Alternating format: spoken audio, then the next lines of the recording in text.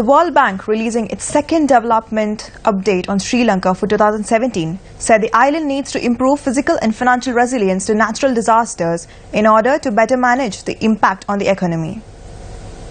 Which is right here. Sri Lanka is increasingly becoming vulnerable to recurrent natural disasters, which are increasing in frequency and severity.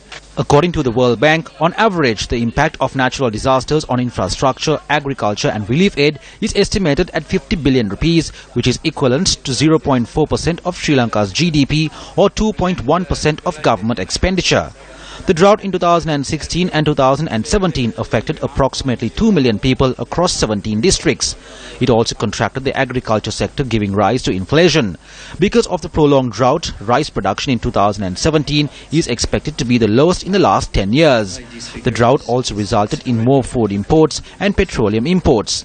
Against this backdrop, the World Bank said better disaster risk management must be an integral part of Sri Lanka's growth model.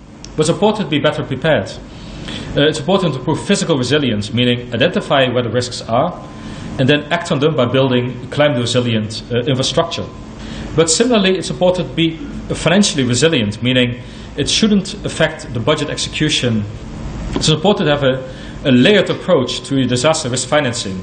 Your budget can deal with small disasters, but for big disasters you can buy international reinsurance, you can issue catastrophe bonds, and you can benefit from contingent credit lines, whether commercial or from the international community.